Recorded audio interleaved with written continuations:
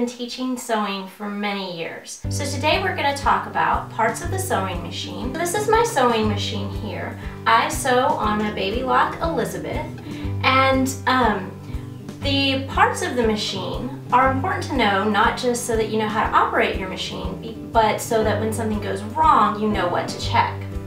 The first thing on our machine that we associate with sewing is the needle, because most of us, if we've ever thought of sewing, we've also thought of hand sewing with a needle and thread.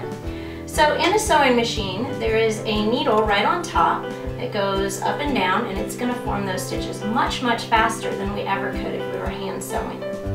Next to the needle, right underneath it, this is called the presser foot. The presser foot does just what it sounds like. It presses the fabric so that the fabric can be pulled through the sewing machine to form the continuous line of stitching. Right underneath the presser foot, and I'll move it so you can see a little better, these textured little grip bars here are actually called the feed dogs. Feed dogs, in conjunction with the presser foot, are what pull your fabric through the sewing machine. Contrary to what you might have thought, if you've never sewn before, you don't actually have to pull fabric through your machine. The machine should do that for you if you have all of your settings correct.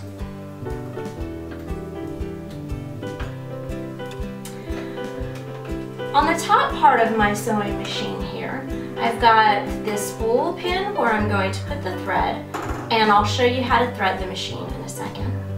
And I've also got this up here is the bobbin winder. Sometimes that is on top of the machine, sometimes that is something that would be on the side of the machine, but usually, or on the back, usually it's right here on the top though.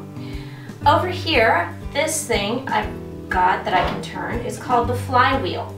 Now, in general, if you ever touch the flywheel, you want to make sure to turn it toward you.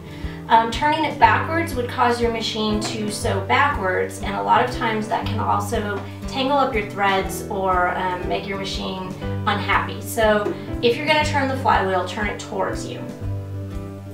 Down here, this is my bobbin casing, and this particular machine has what's called a drop-in bobbin. A drop-in bobbin is where you load it from the top and the bobbin lays flat while your machine is sewing. The other type of bobbin that you might see on a machine would be a side loading bobbin, and for those types of machines, usually there's a little door that would open up down here and the bobbin would go in sideways there. So there'd be a little casing that would hold it and it would go in like that.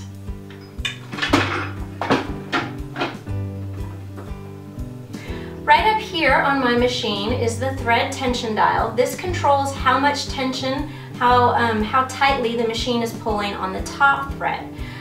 The tension is important because the stitches on the top and the stitches in the bobbin work together, and they pull with just the right amount of tension so you get a nice flat line of stitching.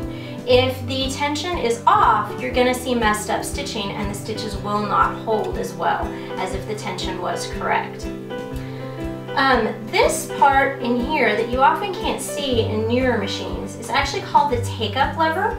And if you look really closely with your machine, when you turn the flywheel, when the needle is all the way up, you'll also see a little metal lever that is all the way up. A little hint, when you are sewing, make sure that that lever is all the way up whenever you cut your threads. That will prevent your machine from unthreading itself on the next thing that you sew. Some machines, like this one, actually do that automatically for you, which is great. But if your machine doesn't, remember the last step, you're going to want to turn the flywheel and make sure that your take-up lever is all the way up. Now, in addition to the basic features that all machines have, my machine has a few extras that I really enjoy. Right here is the thread cutting. So I don't actually have to use scissors when I'm done with the seam. I can push this button and the machine will pull my threads to the back of the machine and then clip them for me. This is the needle up-down button on my machine. Other machines that don't have this, again, you would use the flywheel to do that.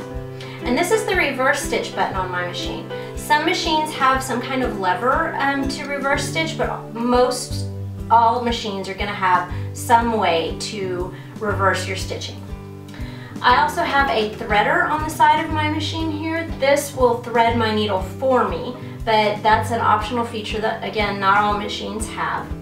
And then finally, back here, I have the presser foot lever.